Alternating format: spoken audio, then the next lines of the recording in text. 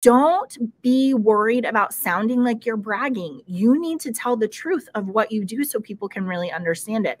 And I think for sure don't want to say like, oh, I was in the office, all this blah, blah, blah. But we do have to say, in order to increase student success and retention, you have to see your students. And here's what that takes. It's not chat bots, and it's not automatic emails, and it's not all these other things. It is a person being present.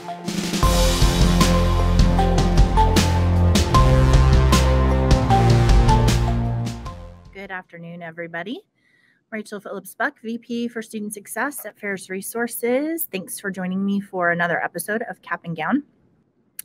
I'm very excited about our episode today because Dr. Sherry Woosley is joining me, and we always just have a great time together. So looking forward to inviting her on after we do State of the Union. A couple of things that I want to tell you about. We are doing a webinar on Thursday around five high impact practices for student success. So I'd love for you guys to join me on that. You can see the QR code. If you're listening to us, wherever you listen to podcast later on, and you're like, "Ooh, that sounds good. I would like to have that," then we will make sure we include it in our follow-up resources for you. Let's see what else. I'm kind of talking to myself, but not really, because all of my friends have joined us and we have a bunch of people in the background. But it's always so nice to see everybody joining us on LinkedIn Live. So thank you for taking time out of your day. We are seriously on the home stretch. We are just like looking down the barrel to the end of the semester. And so I know so many of you are doing your registration processes and trying to get a better picture of what your retention is going to look like. So thank you for joining me in this busy time. You guys, I told you last week that I was done with our joy words. Like I wasn't going to be responsible for those anymore, that I was going to give that to Matt, but he's not joining me today, so I have to do them again. But you will notice that I have picked very short, easily pronounceable words. So let me give you our 3 joy words, and then we'll do State of the Union. The first one is sisu. It is Finnish. And it is extraordinary determination and grit, especially in the face of adversity. So I love that one. Another one you've heard us talk about quite a bit is kintsugi. This is Japanese, and it is the art of repairing broken pottery using gold lacquer. You remember that in 2021, our theme for the year was kintsugi, because we were thinking about so many things that had been broken and changed, and how we could come back and make a beautiful repair to create something that was really meaningful and valuable, even though it had been broken. And then the last one is Creole. It is mojo. And mojo is a magical charm or spell or personal magnetism. So 3 very easy to pronounce words for me today. And next week we will have Matt do our joy words. Okay, let's get started with State of the Union.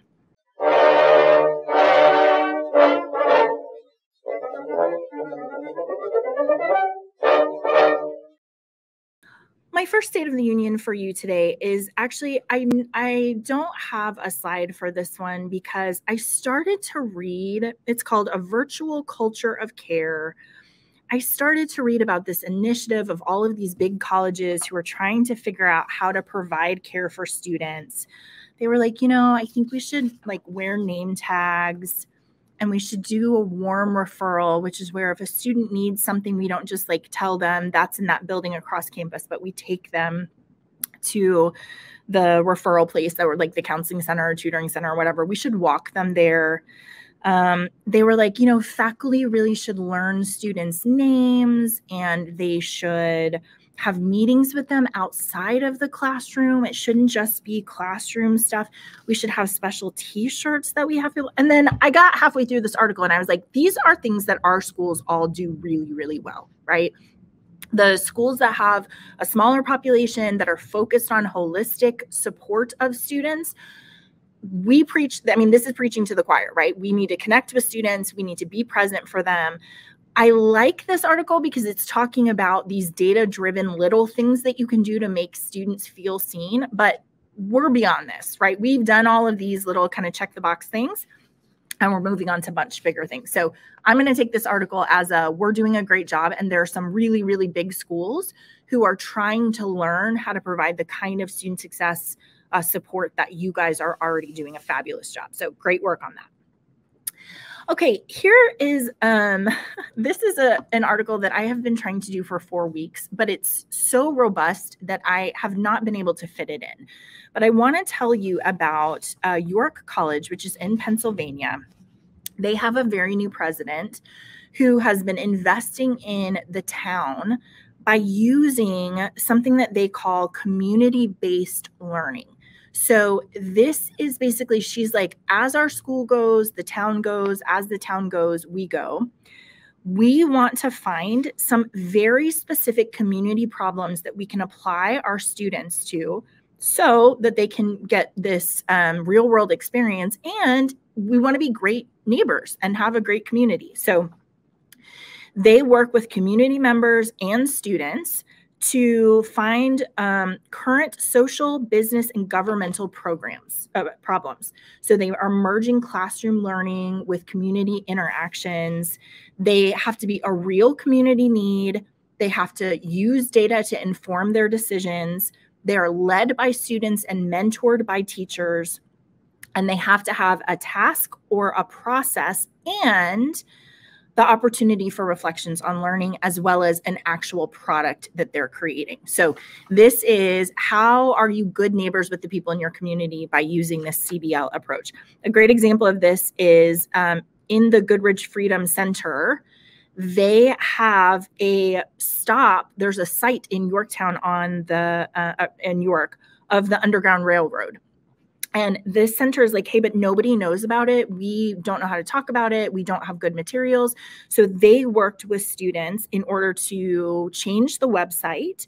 They created a presentation that they could have, as well as, here's your plan for how you're going to market this and make it more accessible to people in our town, because it really is a hidden gem. So such a great example of this sort of enmeshment of a school and their community neighbors, and really solving real problems, which, group work sometimes can be really frustrating. But if you are trying to accomplish something in real life, I just think it is such a great approach to helping our students learn in the real world. Okay, let's see. This was really, really interesting to me. This is an article from Inside Higher Ed that comes out of the Central Michigan University, who has an academic senate committee called the Multicultural Diversity and Education Council. They ran 15 panels of students who had something that was true about them. So for example, they talked to students of color, students with ADHD, students who had anxiety, veterans, first generation college students, international students, former foster care students, rural students. They just were like, hey, we want to hear about what these different student populations can teach us about our campus and about our practices. It's like the awards letter that we talked about last week, right? Where it's not universal. Some people like this, and then some people like this format better. So they just listened to them. 5 things that came out of that. First of all, students make determinations about how supportive they perceive their instructor to be before the first class. So these students said, although it is true that most students don't read the syllabus before the class starts, if you are at all nervous about the class, or if you are worried about how you're going to fit in, you do read the syllabus and you're looking for language like, what is the policy related to late work? Or do they sound like they're really going to be harsh, or they sound more approachable? And so you remember I gave you a resource a couple weeks ago about how you can change your syllabus to be more inviting to students, and at the same time give them the strengths language of, you can be successful here. So that's the first thing, is that they're looking in the syllabus to see whether or not this is going to be a class they can be successful in. There's a lot of talk about flexible course policies. So like, can I turn it in late? Can I turn it all in at the end of the semester? This one's a little iffy for me, because although there are some cases where that's helpful, we've talked about a lot of research that says allowing students to just continually delay and put things off actually can put them in a lot of success debt. And so that one we want to be careful about. Group work doesn't make the dream work. So they said, we really don't like when we have to choose our own groups. We would appreciate it if faculty would form groups for us and then give us some insight about the different roles on the groups. That kind of helps us understand what we're supposed to accomplish, as well as we're not like the last person chosen for the team. And then the last one is office hours are intimidating and confusing. These students who took advantage of office hours, or as they're calling it, student hours, they were like, that was awesome. It was so great to see my faculty member out of the classroom, but they weren't sure about how other students were like, I'm not sure about how to go about that. And so suggestions like online meetings, can you use a calendar link so that they can come and just say, hey, I want to meet with you during this time. That article, I think, is worth a read because it just talks about all of the details of that. All right. And then the last one I'm going to do for us today is leveling the playing field for social capital. We've had a lot of conversation about social capital as defined by the strength of a student's relationships that provide support, information, and opportunity. Oftentimes, this promotes students through to be successful. This article talks about it in terms of the dark matter of opportunity because you can see the effects, but it is very hard to spot and measure. Many first-generation, low-income, underrepresented students have limited access to these networks.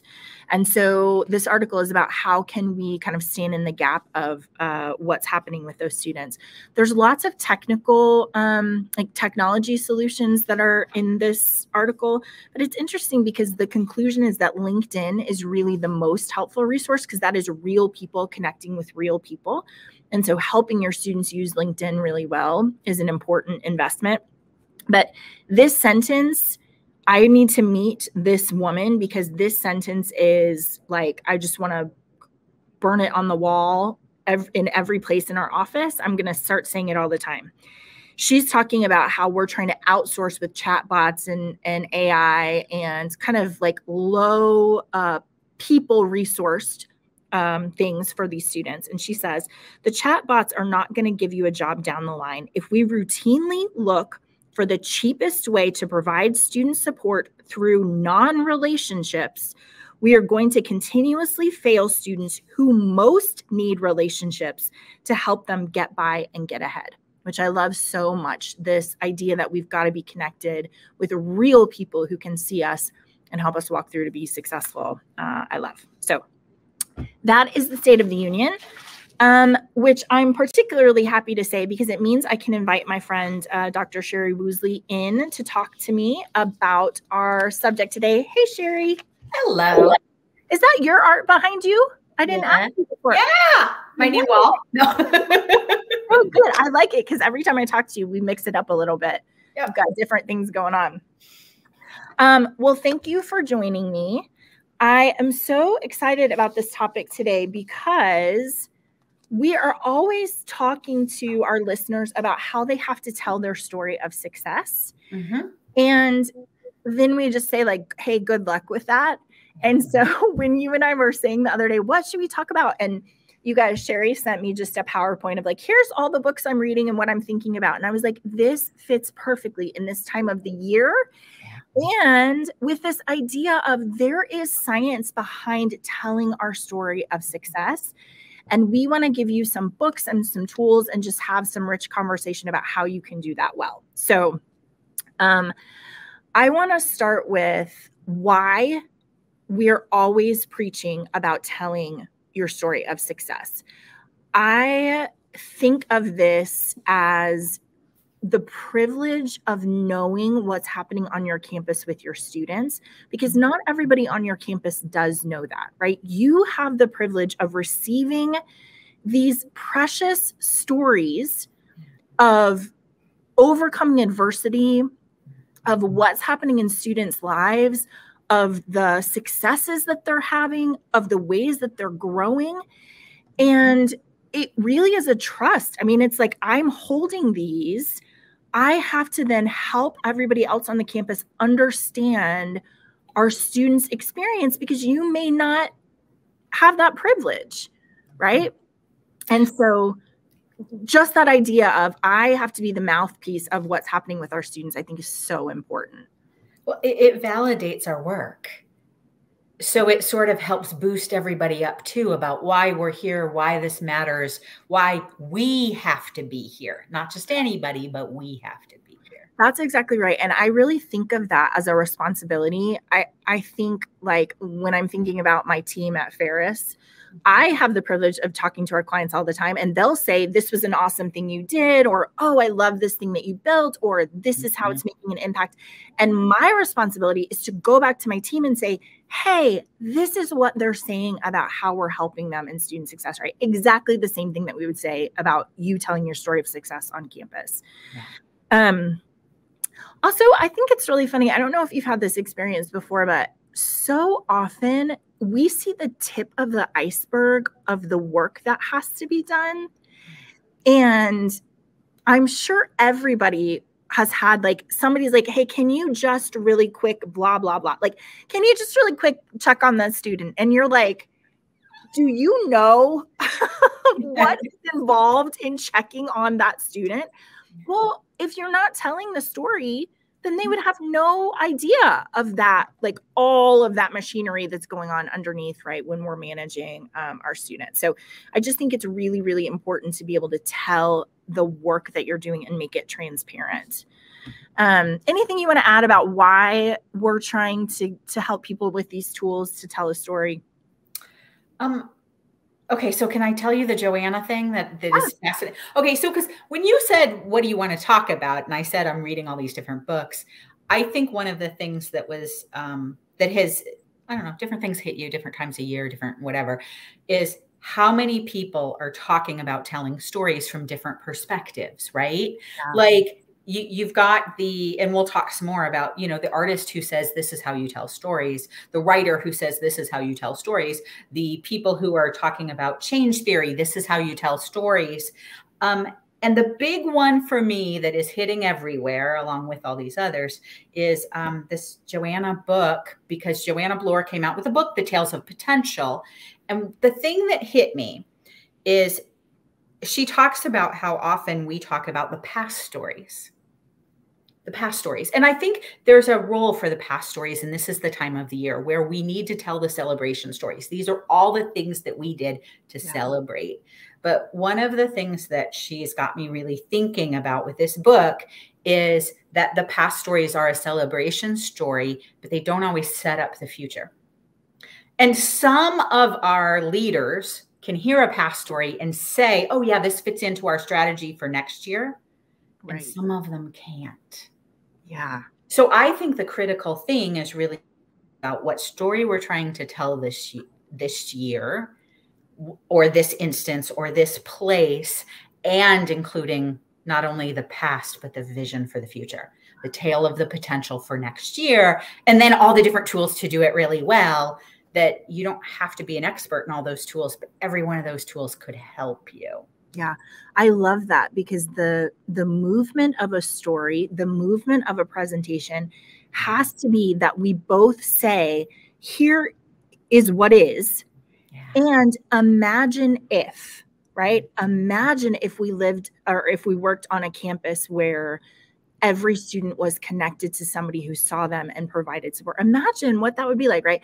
So that idea of, here's where we are, which is, we have a lot to celebrate, but I'm going to cast this vision of the potential, I think is so powerful. And I don't know, Sherry, I think we forget about it sometimes. Like, we're so busy in telling what we've done that we forget to say, oh, and if I could make it how it should be. Or if you take something away, I can't create this again next year. Or like I think we forget that part of it, because we believe telling the past sets up the next. And sometimes it doesn't. Or sometimes, okay, and I've been guilty of this, so I'm not like criticizing leaders, right? Where I'm already thinking about the future, and I'm thinking about how that fits. And what if that's not how you want it to fit?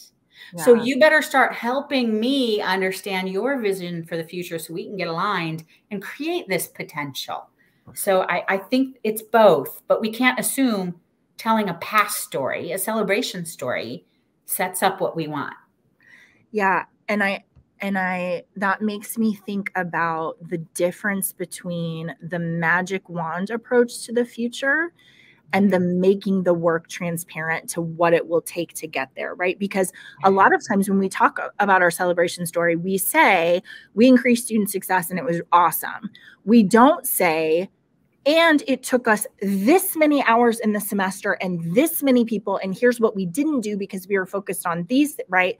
And so this idea of casting the vision and also providing the support for leadership to say, if that's where we want to go, here's what it's going to take us in order to achieve that, right? Don't you think too, at some level, we think that, well, we think we should tell the story of the celebration and not the work because we don't want to sound like we're complaining. But if we make it look too easy, then they're not going to actually value the work. That is exactly right. I really appreciate that. I was just listening to, who's the Everybody Writes woman? We're going to talk about Ann that. Handley. Yeah. Yeah, I was listening to her in preparation for this, and she was so good at saying, like we would say when we interviewed presidential scholars right on a campus, like, don't be worried about sounding like you're bragging. You need to tell the truth of what you do so people can really understand it. And I think for sure don't want to say like, oh, I was in the office, all this blah, blah, blah. But we do have to say, in order to increase student success and retention, you have to see your students. And here's what that takes. It's not chat bots, and it's not automatic emails, and it's not all these other things. It is a person being present, right? So I totally agree with that. So I just am thinking, my encouragement to our listeners is always, I know you guys are doing good work, and taking the time out to tell the story of past celebrations and cast a vision for the future and uncover the work that you're doing for the rest of the campus is one more thing to do. And I know that that's really hard because you have other things to do. But I don't know if you found this with your schools yet, Sherry, but I am hearing summer projects left and right. We are at the point in the semester where everybody is thinking like, okay, here's what I want to accomplish this summer. And I feel very strongly that our practitioners need to decide on a conference proposal or a newsletter or a white paper or just like an infographic. Something. Or where are you going to capture the work that you have been doing? I think it has to be a summer project because, Matt and I are always talking about, does the president know the work that you're doing? If no, then we have to give him something consumable so that he can understand what's the effort, right, that you're making. So my challenge is you got to pick a place to be able to tell that. Love it. Love it. And some people are writers and some people want to stand up in front of everyone. But I work to a deadline, man. If I'm going to tell a story, I need to know what is the deadline that I have to have it together to be able to tell that story. So that's the first thing. You need to find a place where you're going to be able to tell your story. And then we always talk about, every time I do a presentation, I think about the arc. I think about how I'm going to move the listener through this journey, right? Because you have to start in a place and then you have to go to a place and you have to end up in a place. And sometimes when you go to presentations, there's so much fact telling. Oh, yes. Yes, that's my response. Sometimes you go to a presentation and you're like, I don't know why I care about this. And all you're doing is reading your slides and there's no story here, right? There's a concept in storytelling, progressive complications. Okay. And each progressive complication should move you a step forward. That's how I think about some of the data fire hoses that we see. Okay, yes. I'm sorry, I don't mean to be rude, but that next one is just the same as the last one. It didn't actually step me forward. Ooh. Progressive complication. I love that. Actually, I have a great example of that. Trey, will you show the impact cohort piece? Because I was trying to think about how I use data to explain a story. Because Sherry, there's some people who just really love data. They just want to live in the data. But most of the time, your audience wants to understand why and what does this tell me now, right?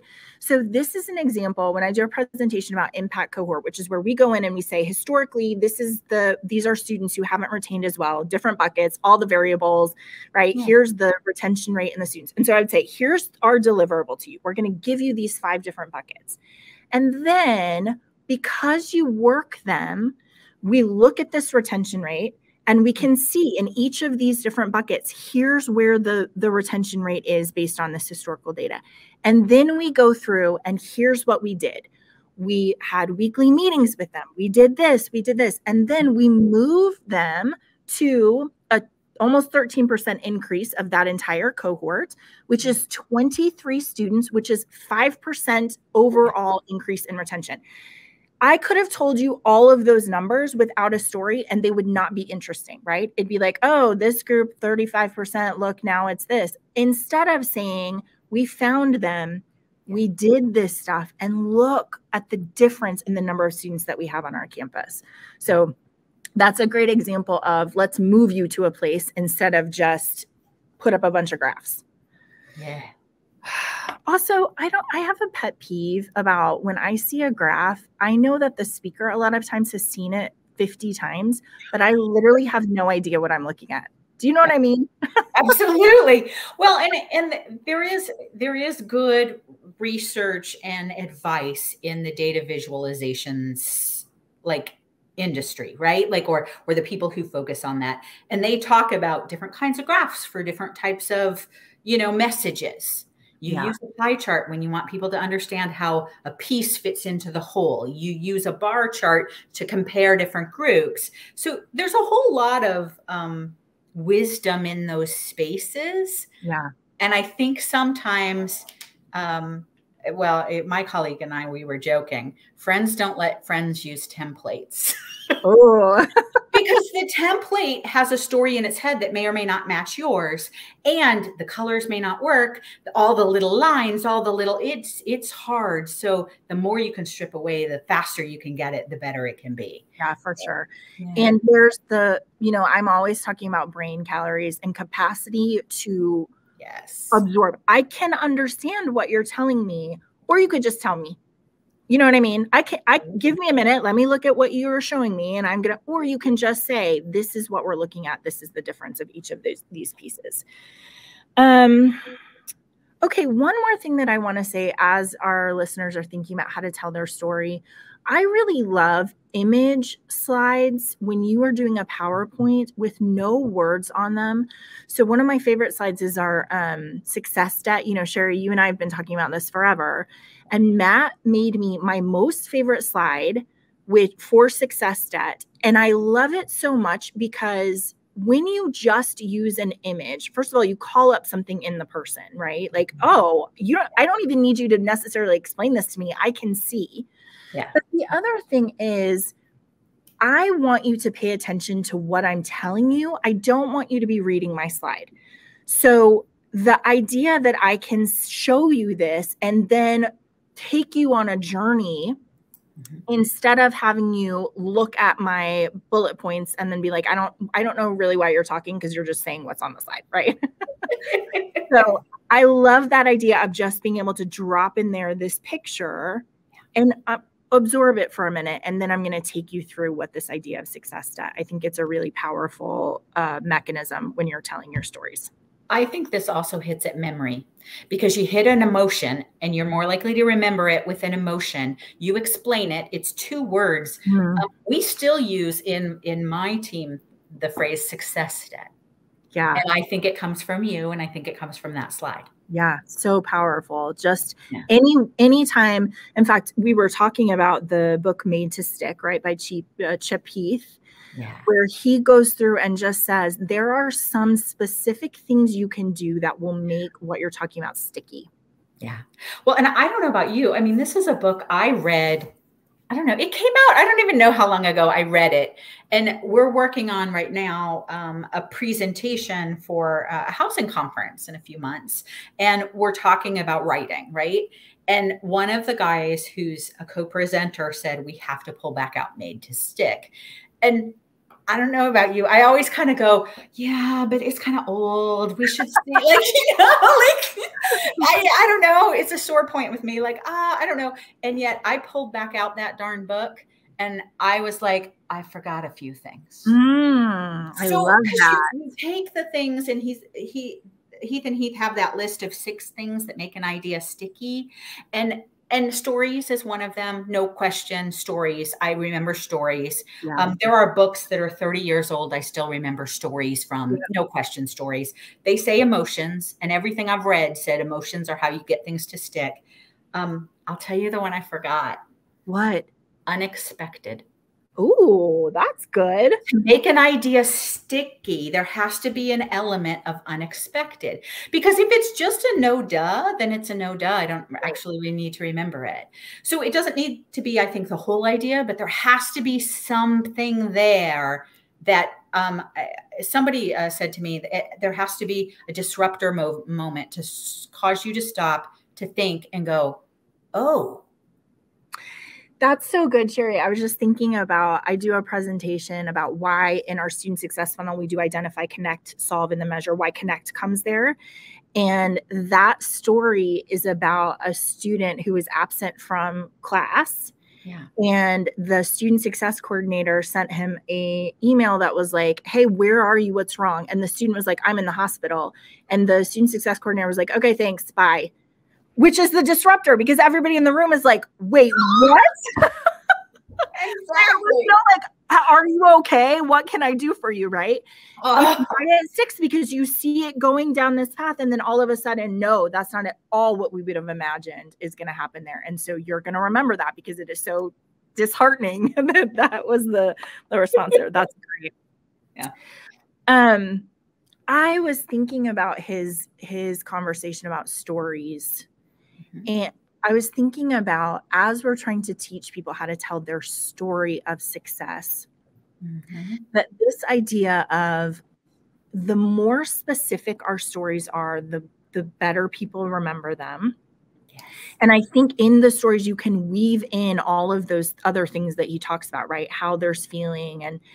And also, stories are such a touch point to then cast the vision for the future. So I was thinking about the difference between me saying, yeah, when I was a practitioner, I would find students and I would help them, and telling you the story of one of my students who I had gotten all these referrals on, and she would not respond to me. I couldn't get her to come into my office, but I had our system up, and so I knew what she looked like. And I was walking through the lobby one day, and she was sitting in the lobby. And I went over to her and I said, hey, Sarah, I'm Rachel. You've been getting emails from me. Can you come talk to me? So she came into the office and she was like all done up. And I said, I'm really concerned about you because all of these things are happening. Your faculty are telling me this. And she started to get very, very teary. And she said, hey, I really trust you. And there's a lot of awful things going on in my life, but I'm about to go to work and I just did my eye makeup. And so I cannot cry. So can I come back tomorrow because I need help? And I was like, do you promise you will come back tomorrow? And she said, yes, I promise. And I said, okay. And then she came and I saw her for 4 years. And I still see her. She's one of my friends, right, that I spend time with. Telling that story and then saying, can you imagine if you had the resources to be able to be present with a student like that, know them when you see them and say, this community loves you. We want you to come in and spend time with us. That is a totally different experience than me just saying like, yeah, you find students, you can help them, and then they go on to be successcul, right? Absolutely. Concrete matters. No one is going to forget about this student who was like, my eye makeup though. I can't cry about it. Okay. So use stories. We want it to be sticky. We want to leverage those stories so that people understand the kind of work you do and the kind of problems that you deal with on the campus. And to help them in the future see students, I think, in a different way. Because that's the other thing, is so often we just know about students. We just know about them. Like they're underprepared academically, or they're this, or they're right. Instead of being like, let me tell you a story about what students actually go through and the kinds of struggles that they have, so that then in the future, when you run into a student who's having difficulty, you think about them in a different way. And that's that privilege we were talking about. You hold those stories. You have to tell them on campus. Okay, let's move to data. So we've got to find good stories. We're going to mine our experience for those. We're going to tell them. We're going to move people from what is to what could be. But Sherry, I want you to talk about your shape language, because this is So fun. This is such a fun. Okay. And this is not my shape language. It's Eric. So I have to give Eric credit. Eric Dussault and I did a presentation at NASPA. So like last month. And Eric is a director of student success and retention at Emerson. I probably got his title wrong. Sorry, Eric, but he's fabulous. And he and I go way back, and we paired up for this presentation because, you know, like, I like doing things about weird stuff. And so this one was going to be about data visualizations. But the idea, because like data visualization, storytelling, all this stuff, there's the three big parts. There's the data, there's the visuals, and the narrative. And I've done sessions on storytelling and how we tell stories. I've done general sessions on visuals, but they tend to come more out of the data side of things. What charts do you use? What colors do you use? That. And so Eric and I decided to really focus on the visual side of things. Eric is an artist. And he is not only an artist, he's a trained artist. I'm an amateur artist. I just make stuff and throw it up behind me. He actually teaches illustration. And so as you do when you come to a collaborative presentation, you bring your part and your partner brings the other part. And he brought this shape language stuff. I had never seen it before. I'm now seeing it everywhere. So let's move, and I'll show you a couple of things he showed me, because fascinating stuff. He says shape language is a language. And so that's the thing that, like, I don't know why I didn't know this. I've been doing art forever. And he said, so the concept is that shapes alone, just the shape, communicates something. So it communicates a message, it prompts emotions. And he's actually been teaching an illustration class. And so he and his class talk about how they use shapes in children's books. So 3 shapes: circles, squares, and triangles. Yeah. Circles, soft, safe, squishy, Mickey Mouse. Squares, solid, to the point sometimes of inflexible, stubborn, but also strong and stable. The guy from Up, do you see all the squares on him? Man, they really overkilled the squares, didn't they?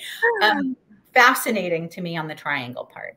Triangle is about action. It is about disruption. And if you think about most villains in children's things, they are triangular or angular because they are disruptive. And that's the emotional response that these shapes alone are communicating. Now, think about these in terms of data. Okay.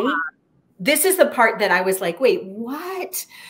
So he says, look at circles, communicate whether you mean to or not, safety, security, whatever. That's why you see so many kind of pie charts.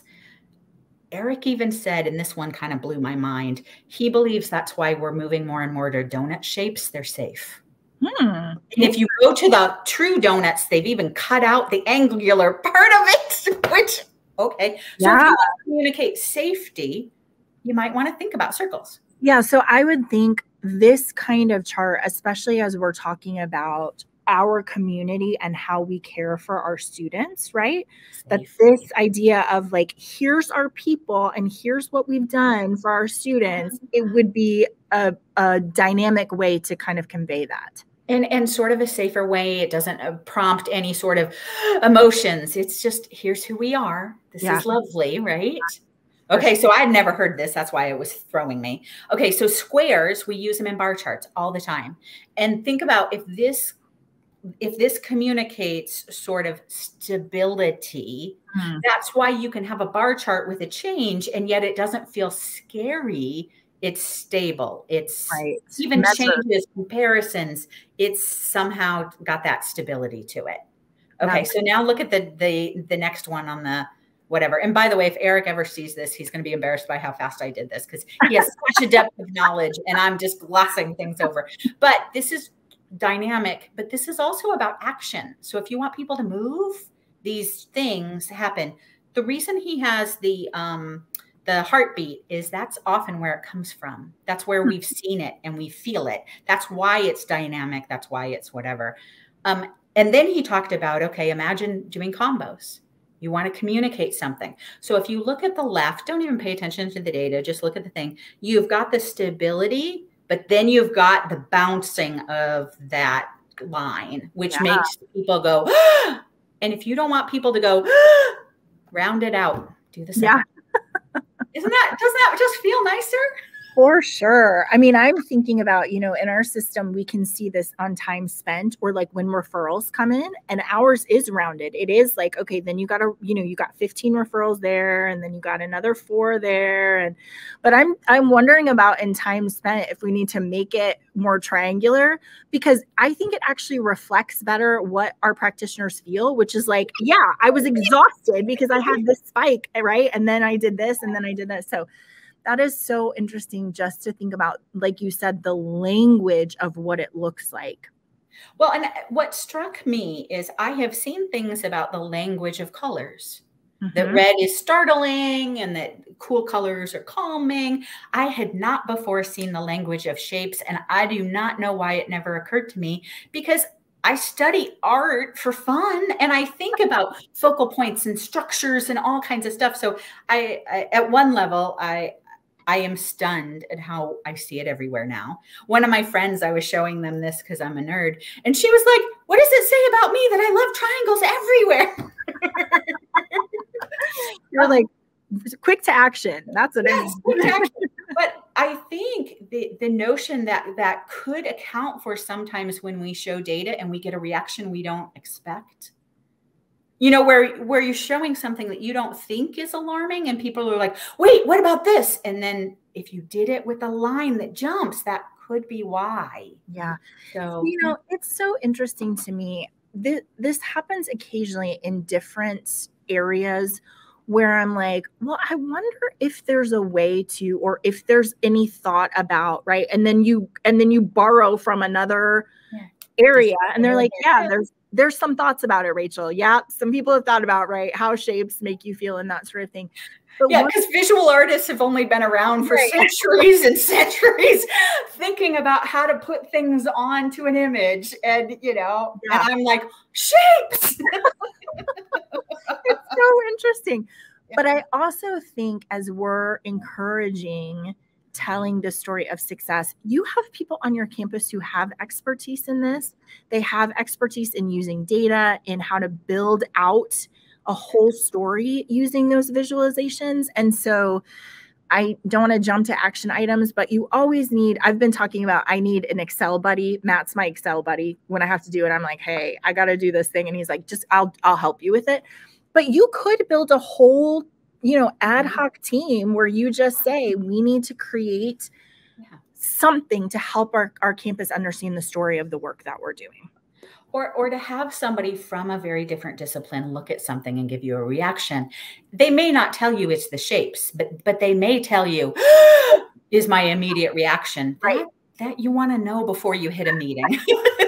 This graph is stressing me out and I don't know why. Okay, why don't we round it out? Let's try something else.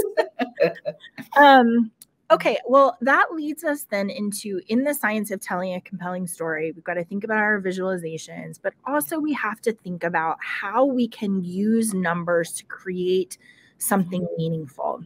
Yeah. Because in the same way we're saying in the beginning, like, it shouldn't just be a data dump. You shouldn't just say, like, here's all the data and there you go. We need to fit that into a story so that people can understand what's going on. So I've been reading this book, Making Numbers Count, also by Chip Heath. It is about how you can take data and make it kind of bite-sized, make it human, give some context and do some comparisons so that people can really absorb when we're talking about numbers. This is why it's important, and this is what it actually means in the real world. And I will tell you, Sherry, I think I'm kind of terrible at this. I'm going to give you some examples. These took me a really long time to come up with.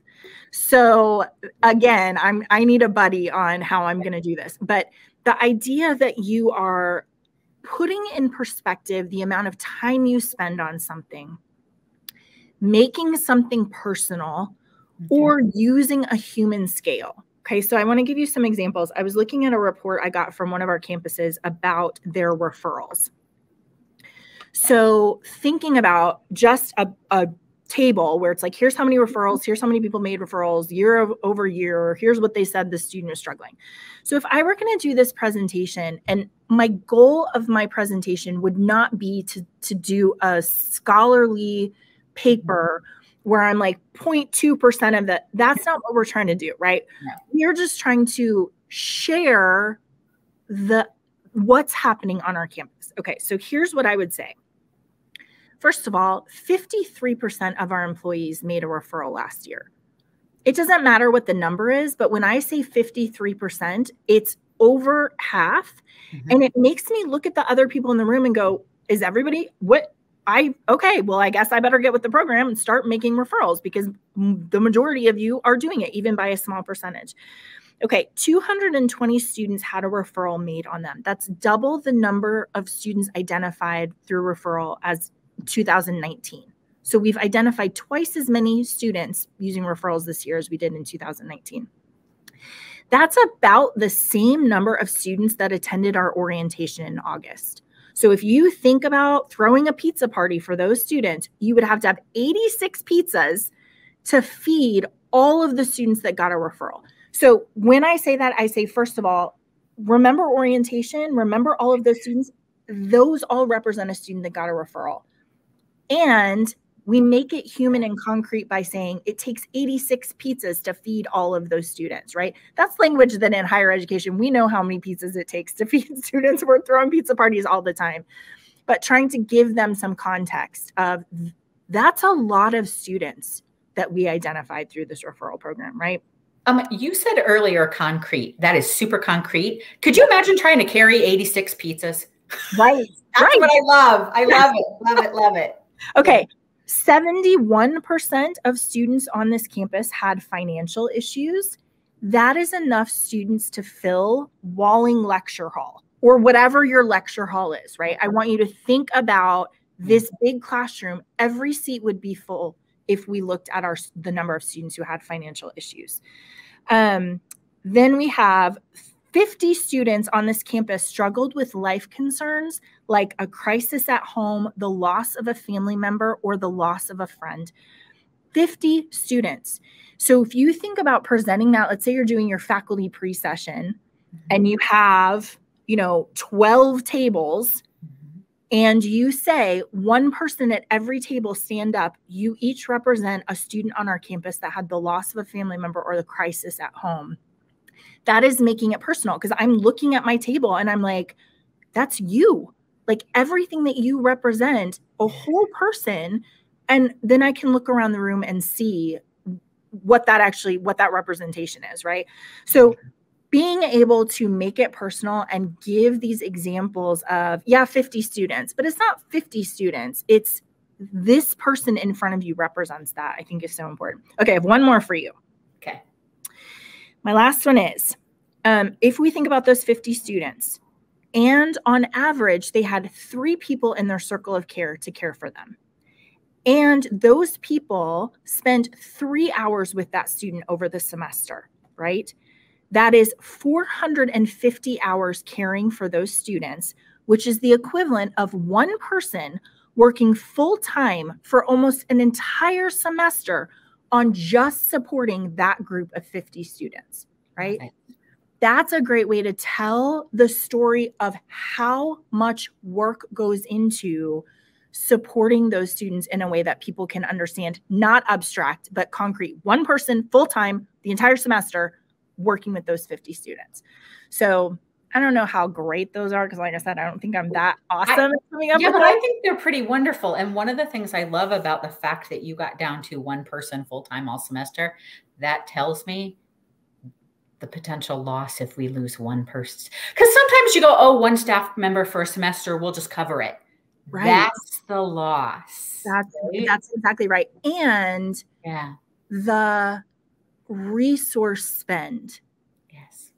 So I'm always thinking of effective and efficient. Can we be more effective and efficient?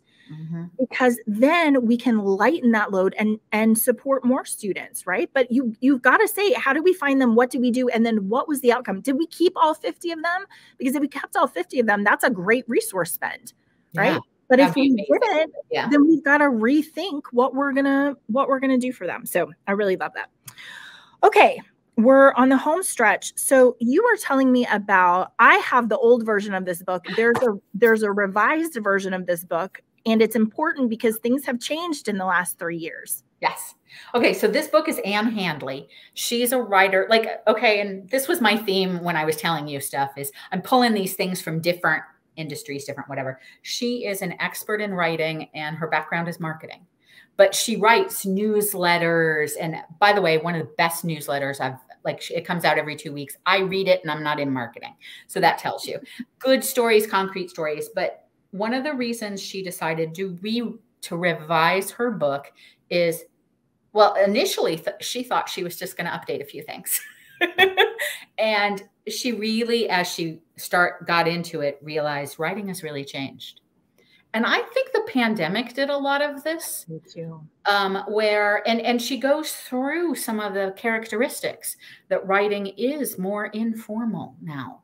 It is more personal now. It is humor. But the thing that's so great about the book, if you haven't seen it, and don't get intimidated by it, it is 400 pages, but it is very well written, very easy to read, lots of bullet points, lots of whatevers, is there are so many concrete ideas in here. So we've been prepping for that session we're going to do about writing. And we're literally going to like give people, here's an email, here's 3 tips. Revise this email on the spot. I love Take that. out every unnecessary word. Okay, weren't you the one who said the other day that if you get another 3-paragraph email, like... Yes, I can't do it. Here's sorry, I wasn't going to go on this tangent, but since you've invited me, I will make it a very short tangent. I was thinking about how in the old days, emails used to be letters. Yes. Like you would sit down and you would type a letter. Yeah. And but our brains haven't changed because I get 250 letters every day. I need it to be like subject, title, like here's what it is, bullet points, bye. Because I cannot do 3-4 paragraphs for email. That's even why, to me, reading her newsletter is so interesting, because newsletters used to be like newspapers. They'd have columns and sections, and hers is just this narrative, personal, whatever. There's a couple sections at the end, but they're super short. They're like an interesting tool to try this week. Yeah. You know, so I think there is a shift going here that we would all benefit from. I totally agree. On both sides of the there's another piece. I saw an article that made me laugh. Somebody had done an interview of Jerry Seinfeld about why he started doing comedians in cars getting coffee or whatever the thing is. Mm-hmm. He said that in his world, he believes that innovation comes from this exercise of think about what sucks. Yeah. And so that's what I've been thinking about with writing. Think about what sucks. A big, long email, all this, like these dense text. I want bullet points. I want short and sweet. I want things highlighted. I want... Sure. Yes. Yeah. Help me get through it. That's right. I was thinking about this understanding that we have all of a sudden, because in our system, you can see if a student's open emails, and there's like this lure that students don't look at emails. And it's not true. They do look at them. They look at them multiple times. They don't do what you ask them to do because it's overwhelming. Yes. And I've started to tell schools like, hey, use text language in emails. Hi, yes or no, can you just pretend like it's a text message? It's not the medium. It's the letter that you are crafting for them. And they're like, I don't have time to read through all of that kind of stuff. So I think in general, you were saying something about it being informal. I honestly think because we all started Zooming from our houses and like meeting each other's pets and having each other's kids come through, but there's just like this veil that used to be there of like, this very like official. And when your cat walks through, you're like, sorry, I'm at home. This is my cat. So I do think that we are moving towards a more personable, easily consumable language, which should be encouraging as you're thinking of telling your story of success, because it doesn't have to be an academic paper. You can just write like you're a real person trying to tell people, here's what I'm doing, in my job. I think that that's really powerful. I was thinking about, it's kind of like what I try to do for State of the Union, you know, where I'm spending 2 hours reading every article there is, and there's a place for those articles. I'm trying to cut out some of the work for you by just saying, here's an overview and what I think you need to know. And if you want to go look up, here's the article, right? Okay, so I have action items for our listeners. The first one is, you guys, please pick a medium to tell your story of success. So whether that's a conference or newsletter or just a paper or however you want to tell it, but now is the time to be thinking about that. Next is use data. Make sure that you have access to good data, and it takes a long time to craft that data into something that is consumable. It's super easy just to be like, here's all the information. It's much, much harder to then translate that into something that someone's going to remember because it's sticky. Next, I would be thinking about how you're going to use images and storytelling to move the listener through. And this idea of bouncing between what has been and what is possible in the future, I think is really powerful. I love that so much. Find a partner. Got to find a partner who's going to help you with some of those things. And then 2 more for you. One is about knowing the percentage of retention increase on your campus, knowing how many students that is. So in other words, when we say you increased retention 1%, depending on the size of your campus, it's going to be between 3 and 8 students, right? I mean, it could be much bigger, but saying we increased retention 1%, which means we have 8 additional students, or saying our goal is to increase retention 5%, which is just 40 additional students. Putting it in student language, you should be talking about student success and retention always in terms of the number of students. If we want to increase retention, all we have to do is find 5 students, help them move through to success, and that will be really helpful. We also think about that in terms of, Matt and I were saying, it's almost like you plant, if you think about your retention number, you plant 100 trees and then you go away and then you come back and 30 of them are cut down. How, like think about that image of like, these are cut down trees. We planted them and now they're not here anymore. That's a great way on campus to talk about why retention is important. Student success for sure, but we also want to be thinking about the investment in these students being able to be successful on your campus. So that's your other action item. How many students equals a 1% increase in retention? And then lastly, we have some great links from you, Sherry, about go and learn about how to do kind of data visualization from the experts. So I think, Trey, will you pop those up for us? This is a QR code. We'll put it where if you're listening on a podcast, you can find it. But so much good, serious information about how to use data visualization to tell your story. It's a great crash course, I think. And then also this, I love this, what storytellers know that housing professionals are still learning. That's an awesome one. I don't think I've heard that one. Oh, we're doing another version of it. If anybody is in New York City for NASPA Region 2 conference, we're going to be doing one like it. Awesome. So, should be fun. Yeah. That'll be in person. So, you know. Yeah. Oh, that's fun.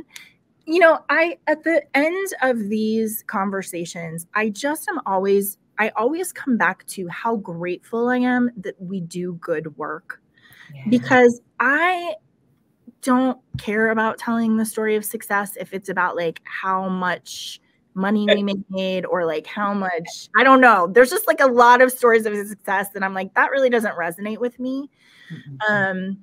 But the weightiness and like I started, the responsibility of telling this story, I was thinking about for faculty members, how much it resonates with them to say, we believe in the power of higher education to change family trees.